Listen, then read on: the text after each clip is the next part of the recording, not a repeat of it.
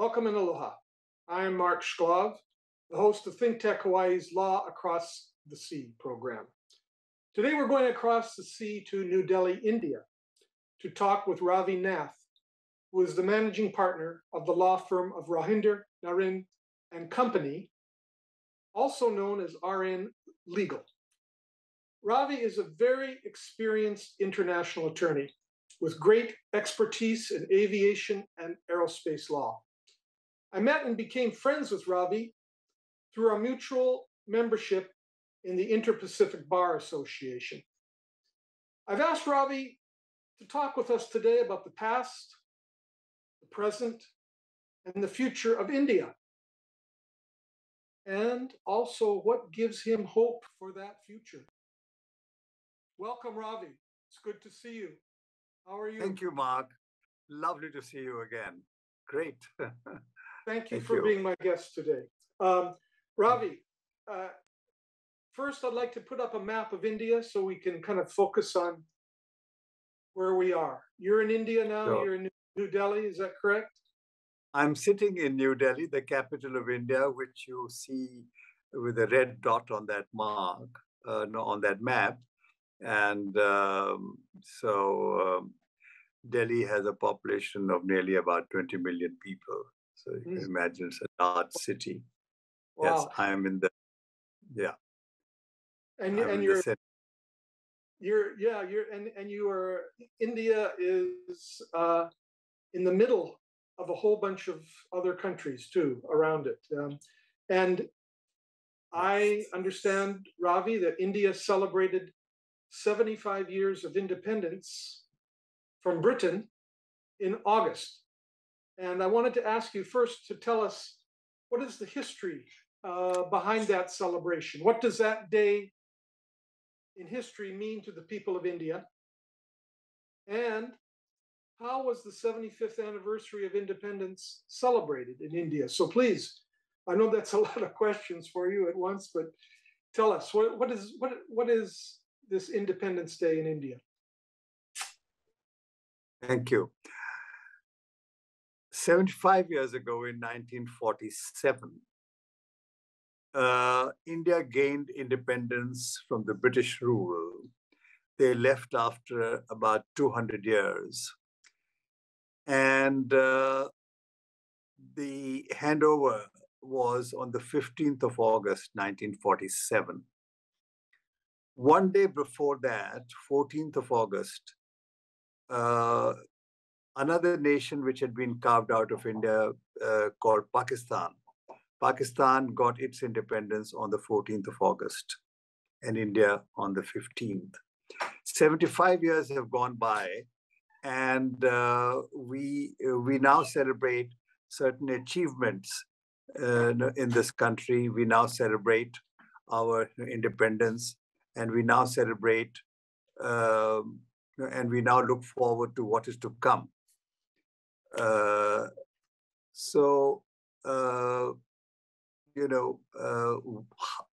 How we celebrated this is, there was a speech by the Prime Minister from the Red Fort. In which he addressed the nation, and he briefly dwelt on the history, but more he dwelt on what is to come, what the plans are, and how they will be achieved.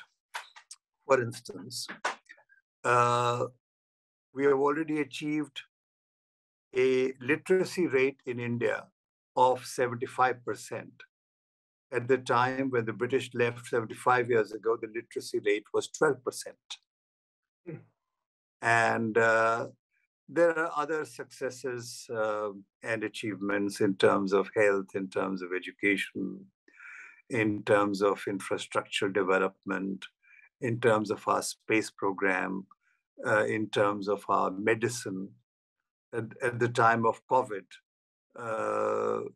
a huge vaccination program was taken up, and India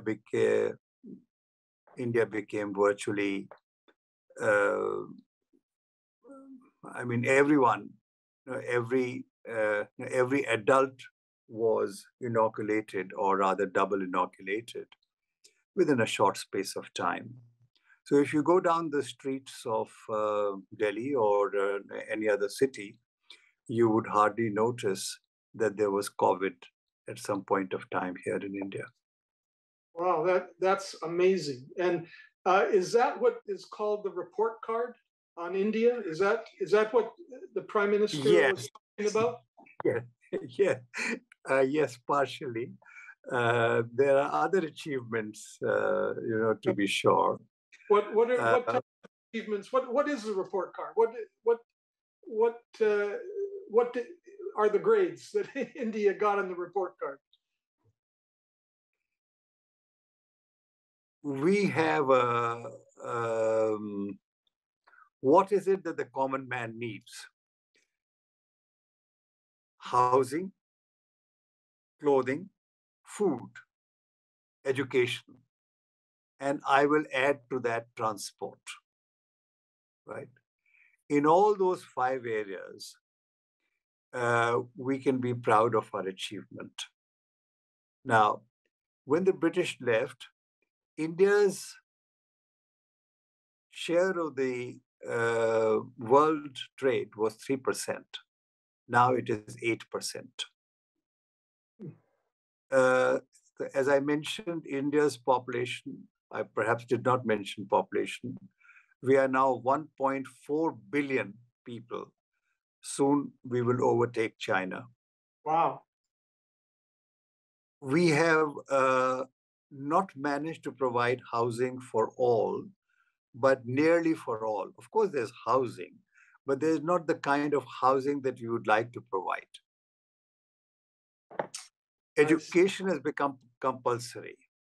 Children must go to school, and at school they're provided with lunch. And of course, whatever they require to get ahead. We have clothing, of course, there has never ever been problem. India has one of the largest clothing, largest cloth producing countries. Medicine, healthcare. We have managed to provide healthcare. Quite a bit of improvement, but there's still some ground to be covered. India is known as the, maker of medicine to the world, because we are producing an enormous amount of medicines which are being exported. Vaccine is the largest producer of vaccine in the world. And that is how we were able to vaccinate against COVID. But we have gone beyond that. And I'd like to take, being a lawyer myself, I would like to take 30 seconds to tell you about something which is very close to my heart. Constitution of India, which is perhaps the longest constitution in the world, which draws inspiration from the United States Constitution, from the Swiss Constitution, from the United Kingdom, which is unwritten, of course, and so on, from really 5 constitutions. It has a chapter which is called Fundamental Rights. And those rights are inalienable. Those rights are such that you can go directly to our highest court, the Supreme Court, if any of those rights are breached. One of those rights is called the right to life. That's Article 21 in our Constitution. The Supreme Court has widened the scope of the right to life. The court has held that right to life does not mean just simply existing like an animal. Right to life means right to live a decent life as a human being. Which means what? Which means that right to be left alone, right not to be disturbed by unnecessary noise or air pollution, and so on. So you can imagine that how the scope of that right to life has been expanded and is continually being expanded, and the courts enforce it. So I wanted to mention one thing in particular, if I may take another 20 seconds in doing so. In the recently concluded Glasgow conference on COP, environmental conference, India has pledged that it will go to zero emission by the year 2077. So we have already taken considerable steps towards it. We've got a fair bit of hydropower, nuclear power as well, wind power, and these alternate source, sun, so on. Yeah. So that's okay, what I wanted. Okay, so it sounds like you've achieved a lot. India's achieved a lot. It also has a lot of goals for the future. And are there things that have not worked out so well? Are there grades that are not passing? Yeah. Yes. What type of grades would that be, and what subjects are we talking? Well, there are miles to go, and miles to go before I sleep, and so said Robert Frost. He said, woods are lovely, dark and deep, and there are miles to go and miles to go before I sleep. So what we have still to do and what we are doing is achieving some sort of social equality. 80% of India's population is Hindu. About 15% is Muslim, and 5% is a mixture of Christians and Parsis, and there's a sprinkling of Jewish population and others. Now, what we want to bring about is homogeneity. What we want to bring about is remove the differences in the personal laws of parties. That will take some time. That's one thing. The second thing that we have yet to achieve is housing for all. Housing meaning a housing of the kind that we understand it to be, that is proper, strong structure, and not just simply a mud hut. So that we are on the way to achieving. We have done considerable work on that. What are the areas? The third area that I feel that some more work needs to be done is law enforcement and justice delivery. Justice delivery system of ours is not as efficient as it should be. So it takes a long time. Sometimes it takes a long time for cases to be decided. And there, what we are trying to do is increase the number of courts and judges, and shall I say, sharpen the saw. By that I mean that we'll have more of mediation and arbitration and conciliation kind of proceedings, so that the courts do not get clogged with small causes. Those are a few areas. Okay, all right. So those are areas where I can see they're almost universal in a way, because we also have similar issues here. And so we're all kind of working towards the same direction. Now, I want to go back to history a little bit. And, you got your independence from Britain, and what is the and then Pakistan also got independent at about the same time. What is India's relationship with United Kingdom and Pakistan now? What are they friendly? Are they animosity? Is there resentment towards Britain? Is there friendship with Pakistan?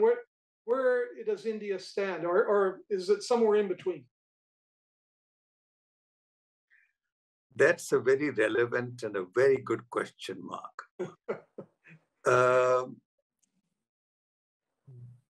British, or shall I say English, left after about 200 years of rule. There were some good things. There were quite a lot of bad things as well. But at the end of the day, when they left, and until today, there is a feeling of friendliness towards each other. Okay. We are cooperating with the United Kingdom in a number of areas.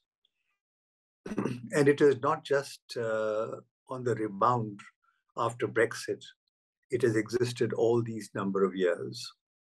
And that is why you see so many joint ventures in India and Indian business houses buying up so many of British icons, even Jaguar Land Rover, for instance, that is in Indian hands.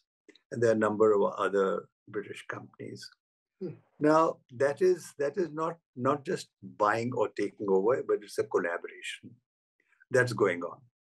Education, higher education, for higher education, there's a lot of interchange between India and United Kingdom, more towards United Kingdom, where our students go to, study, but there are also exchanges the other way around. This is going on, has been going on for the past 75 years, and I don't see it letting up. Pakistan. The situation in Pakistan, or situation with Pakistan, is this, that Pakistan and Bangladesh were a part of India during British time and for times immemorial. This was all one country. When the time of independence came, the Muslim leaders wanted a separate nation, which they wanted to be Islamic. India, on the other hand, chose the path of a secular, being a secular nation. That is, that there's no state-sponsored religion. And so what happened was that the British could not help it, and they had to carve two parts of India out. One was called West Pakistan, which is now today Pakistan, and the other called East Pakistan, which is today Bangladesh. Now, the two Pakistans drew away from each other. There was a war, and Bangladesh as a nation was born. So Bangladesh is an independent nation, and Pakistan, what used to be West Pakistan, is just simply called Pakistan. The problem that India and Pakistan have is mainly over Kashmir. If you see the northern tip of India, or the northern, if you look at the map, you'll see at the northern point Kashmir, right up there between Pakistan and China. That you might call that the head of India, and the rest of it, if you were to regard it, the body. So yeah, that one. Now, Pakistan felt that the British were wrong in dividing India the way that they had done, and that Kashmir belongs to them. So they started marching into Kashmir, and the Indian army was airlifted, and they stopped the Pakistani army from, in its track. But by that time, they'd already covered 1/3 of Pakistan, 1/3 of Kashmir. And that is where the matters have rested for the past about 70 years. So 1/3 of Kashmir is occupied by Pakistan. They don't call it occupied, of course. They call it as a part of India. And the balance 2/3 is with India. And Pakistan feels that India has occupied the 2/3. And but that is their perception. So, but if one were to look at the articles and one were to look at the agreement, Kashmir was a part of India. So, arising from that, that is the genesis of the problem. Arising from that, India and Pakistan have gone to war with each other 3 times. Wow, so that's a bit of history. Why can't people get along, right? Now, let me ask you, Prime Minister Narendra Modi, who is he, and what is his vision of India for the future? Again, a very relevant and good question, because Prime Minister Modi is regarded as a very dynamic leader of India, somebody who India needs at this point of time. He is an inspirational leader. He comes from the state of Gujarat. That is where Mahatma Gandhi came from. And he worked his way through the ranks, became the chief minister of the state of Gujarat, and ultimately the prime minister of India. And he has led the country ever since. He has his party is called BJP, Bharatiya Janata Party, to give it a long name. And you'll be surprised that you'll be surprised with his origin. He used to be a tea seller at a railway station. Wow. So it's almost like, Lincoln's story. Can you imagine that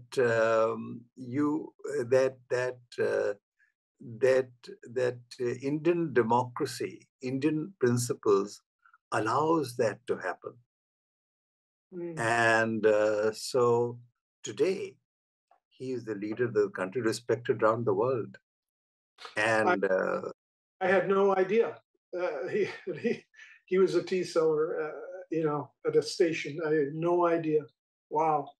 And he's up there with all the major leaders of the world. Amazing.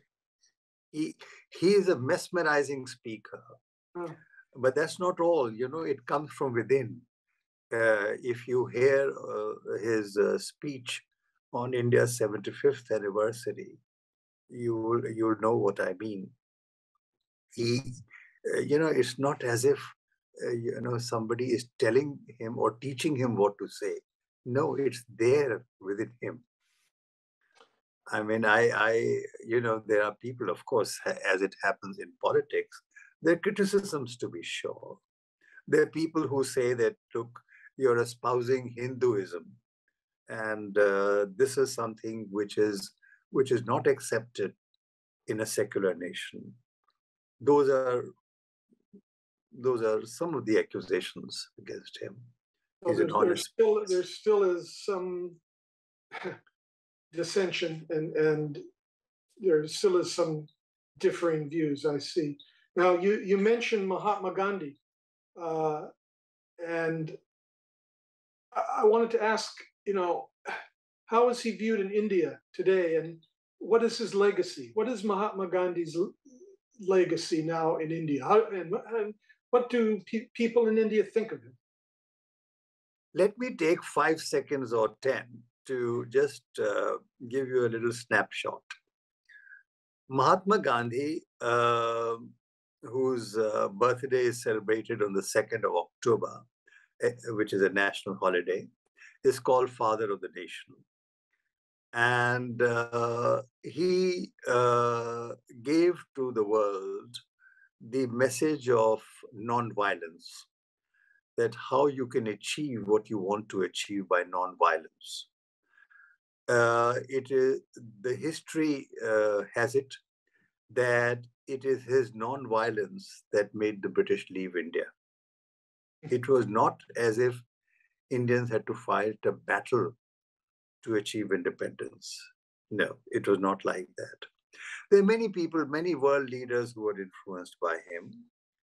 Um, I mean, in Ireland, in South Africa, Nelson Mandela, for instance, is, I mean, Gandhi is regarded as a, as a leader of nonviolence. He was, he lived very simply. He lived extremely simply, I would say.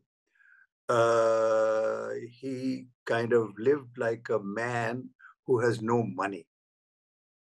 He would travel. Once a journalist asked him a question that, Mr. Gandhi, why do you always travel the third class in the railways? And he answered very sweetly, oh, that's because there's no fourth class. So, that's how simply, he lived. And he would always wear a lion cloth, the one that he's famous for.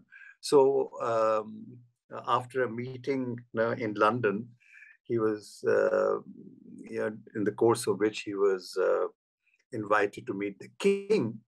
And after the meeting, he comes out of the palace and he's surrounded by reporters, one of whom asks him, Mr. Gandhi, did you go and see the King Emperor wearing that?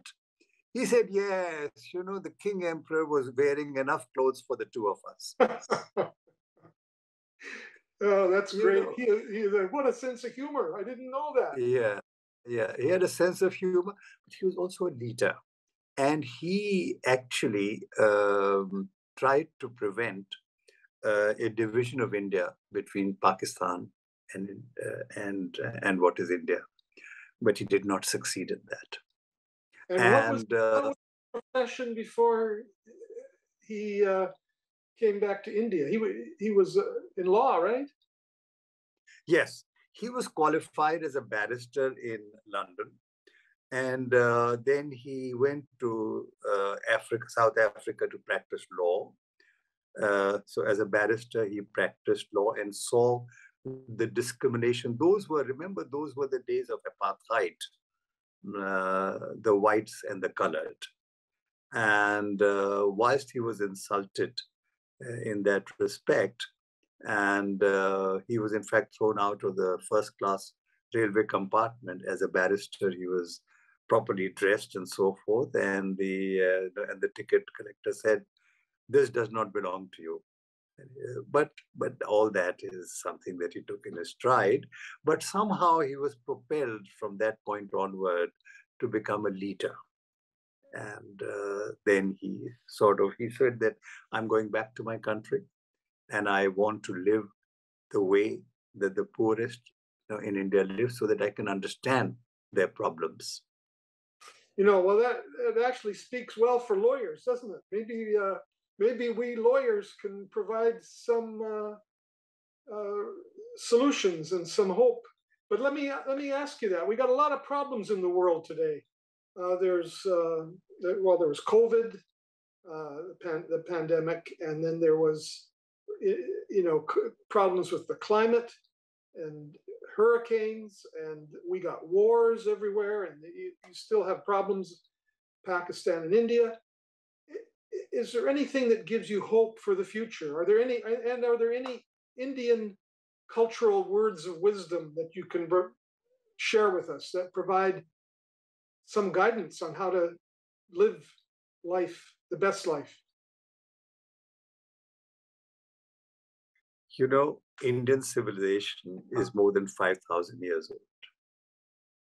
And there is quite a lot of philosophy and quite a lot to imbibe.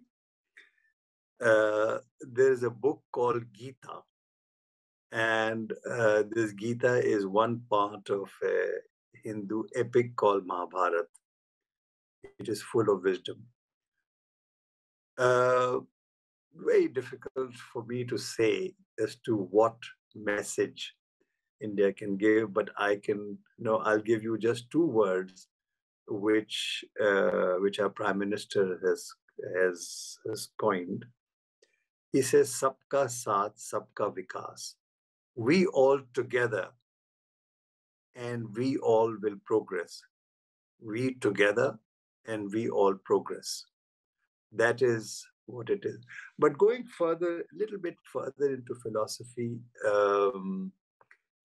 it is really just about this: that do unto others as you would have others do unto you. Okay. One part. I appreciate those words, and what you're also saying is that people can be the solution if they think the right way, if they act the right way, and become friends, as you and I have. And so I appreciate those words of wisdom and doing things together. Yes, I can really see that. I mean, that's how the Inter-Pacific Bar Association, for example, when we get people, lawyers like Gandhi, all from all over the world, getting together and doing good things. Yeah, that makes a lot of sense to me. So thank you so much, Ravi Nath, for being my guest today and sharing your wisdom and your knowledge and expertise. I appreciate it very much. Thank you, Mark. Thank you. Thank you for having me on the show. I enjoyed talking to you. And I look forward to seeing you again in the See you future soon. when we travel more. Aloha.